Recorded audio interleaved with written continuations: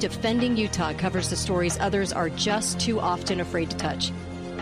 They don't nibble around the edges when it comes to pointing out threats to our liberty.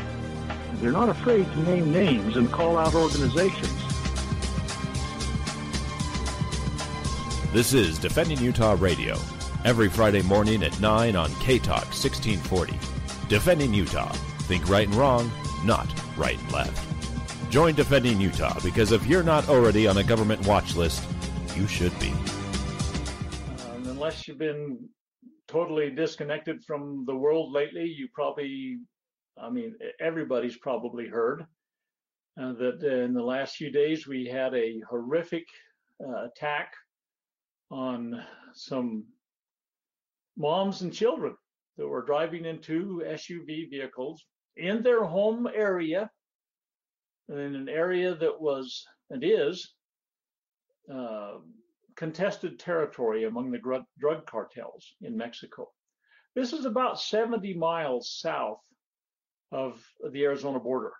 We're talking, I try to go see my dad, who's in his 90s. I try to go see him every Wednesday and visit with him and spend some time with him since my mom died a year ago, May. And, we go to lunch and visit about, whatever. That's a side trip. But he's about 70 miles away. This is not like they traveled a great distance to get in harm's way.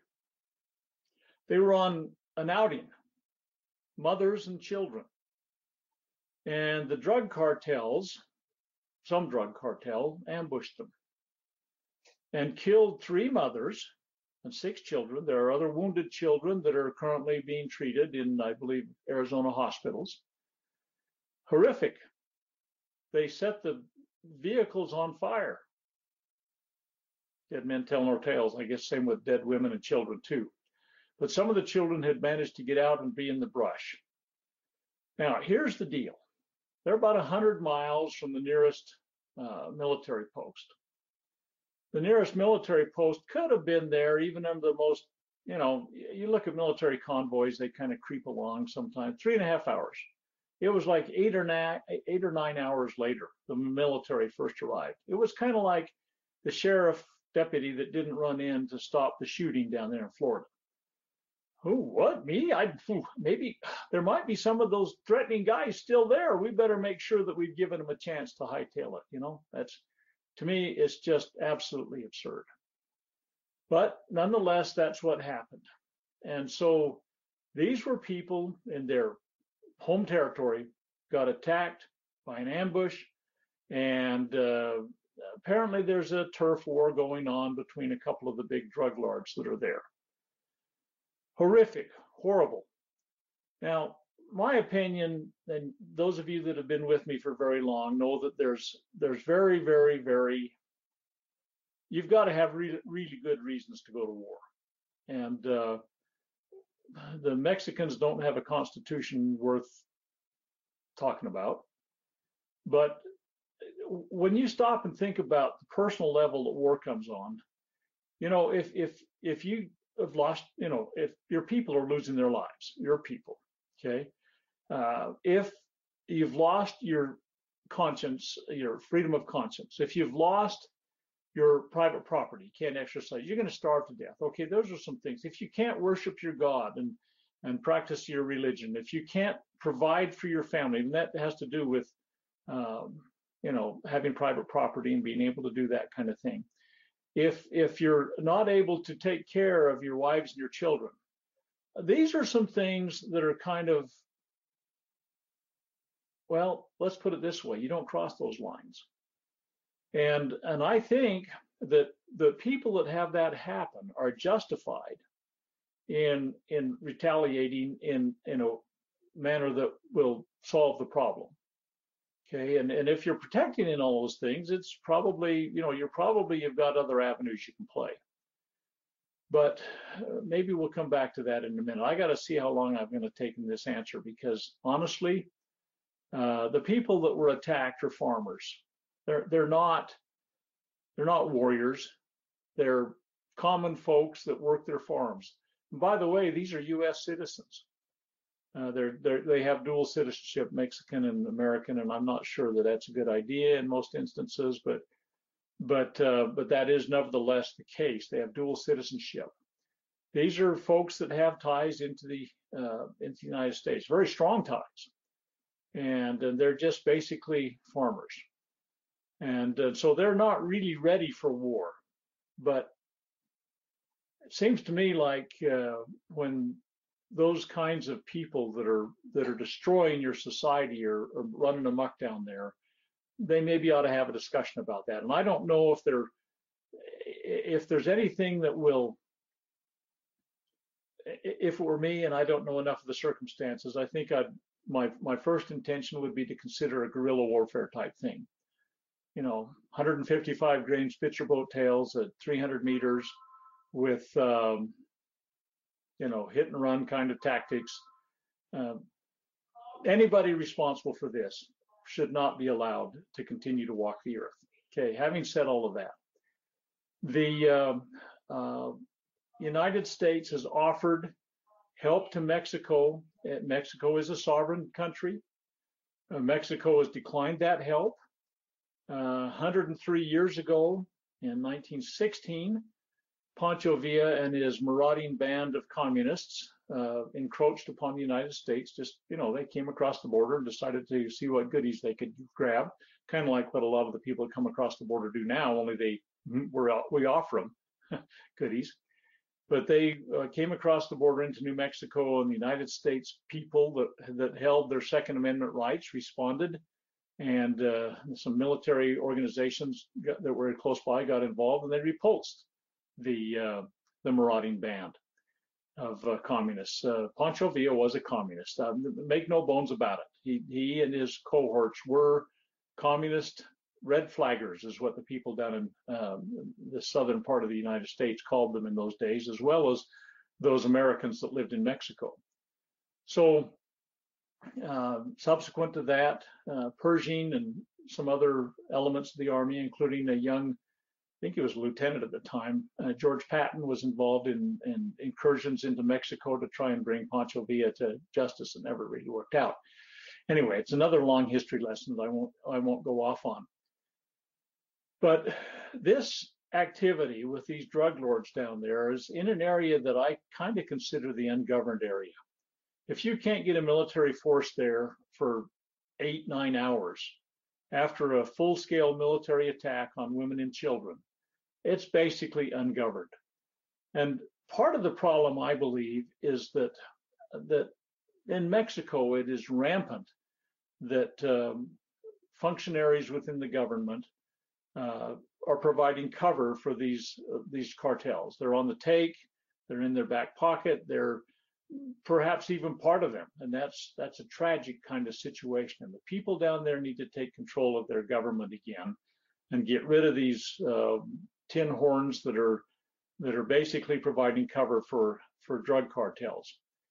All of that is kind of an internal problem to Mexico, and without going into a long, drawn-out explanation about some of those things that might be done to stop it, I believe that it's kind of like, I think it was about 1968, might have been 69.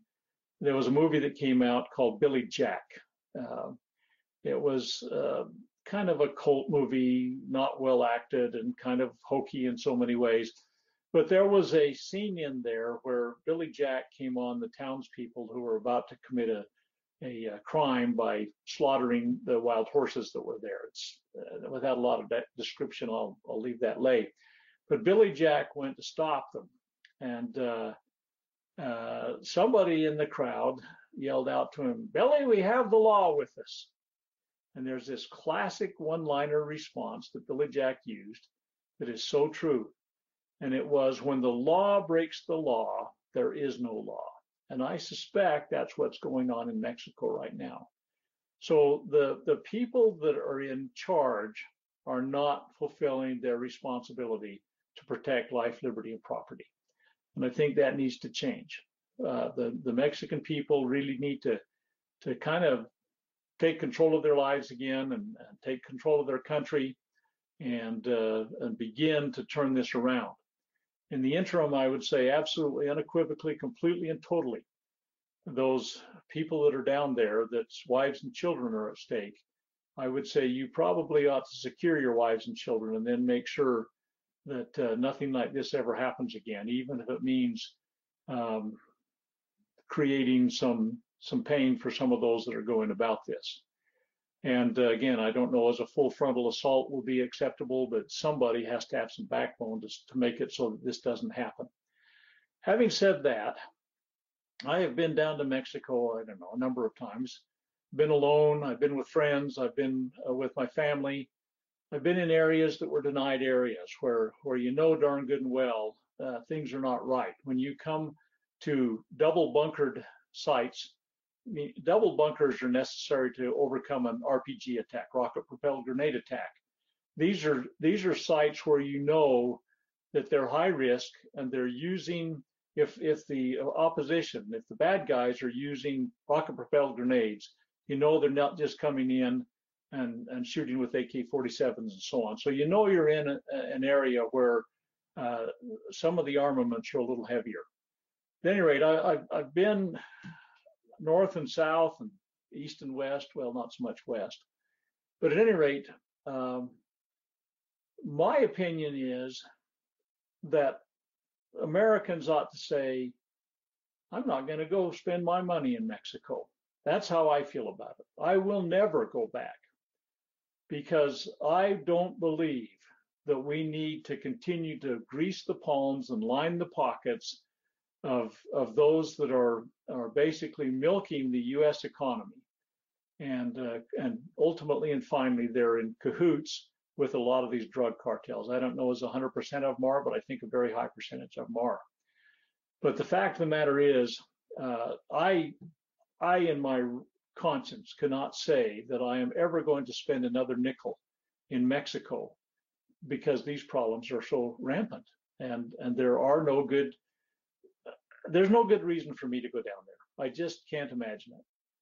But having said that, people, these are 70 miles away from the US border.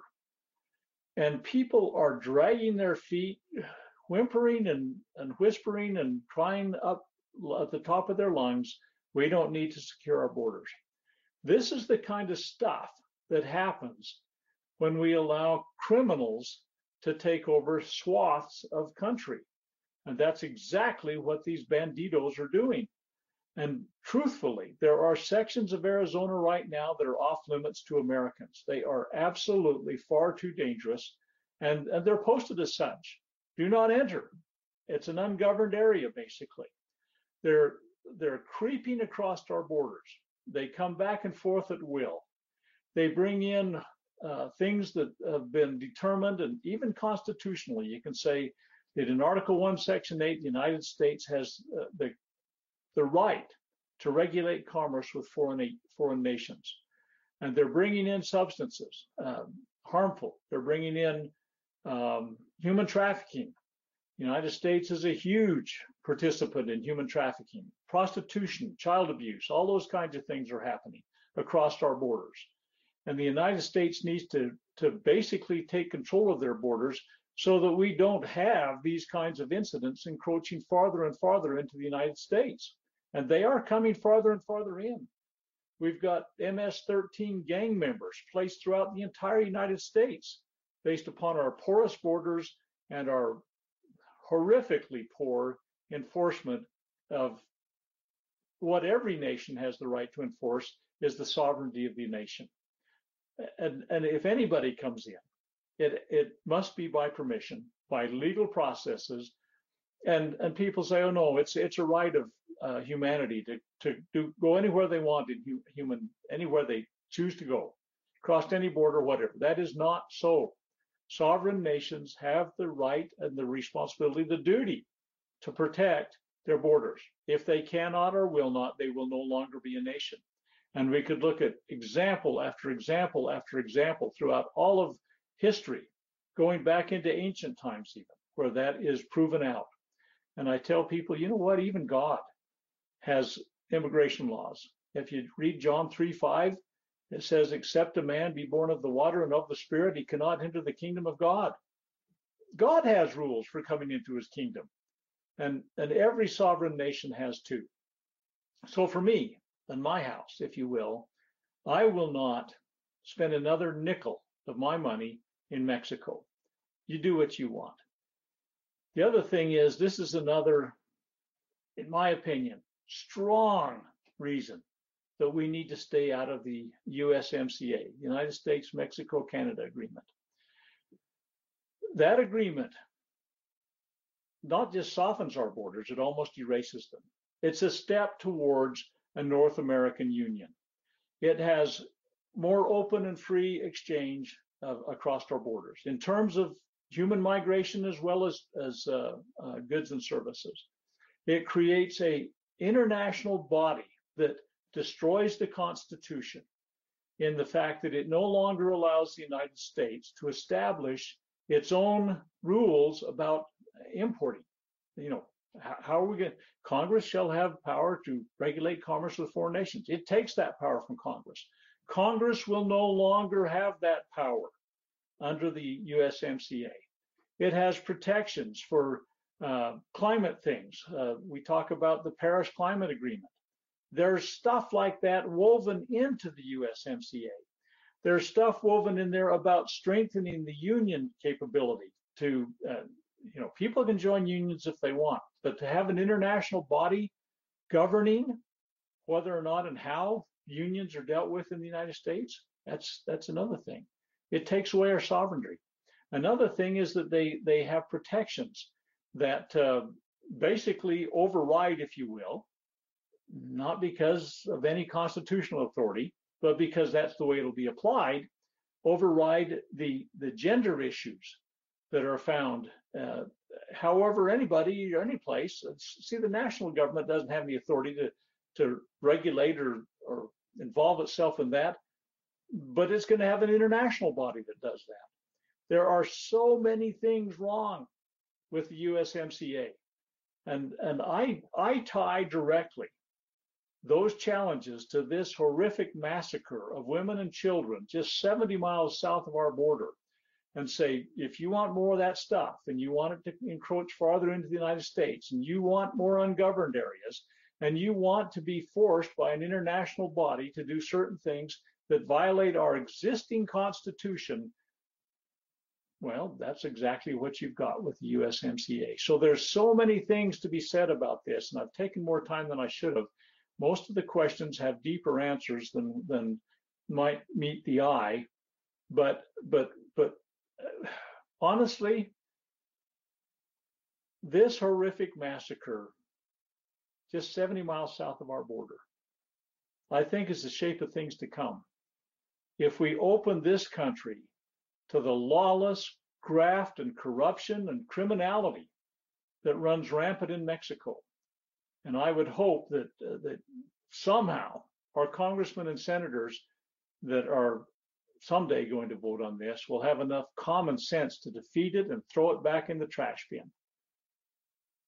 This Defending Utah presentation brought to you in part by Anderson Accounting, andersonaccounting.com, Trust Plumbing, 801-808-5470, Higher Calling Firearms, HigherCallingFirearms.com, Pioneer Family Scholars, Black Lotus Web Dev, BlackLotusWebDev.com, American Appliance at 801-254-2566, Shem Financial Services, 801-856-6151, and the law offices of Garrett T. Smith, 801-477-1570, and the Water of Champions at championsneverquit.org.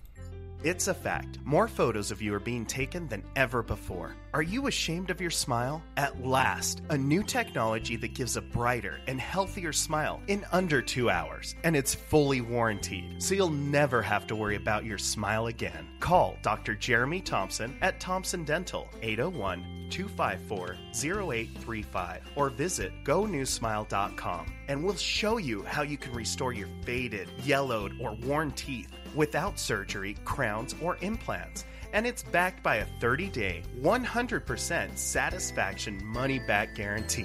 This scientific breakthrough will painlessly transform your appearance in one visit. The smile you've been waiting for will never cost less or look brighter than it will today. Call 801 254-0835 or visit GoNewSmile.com. That's GONU Smile.com to revitalize your smile. New Smile. It looks good on you.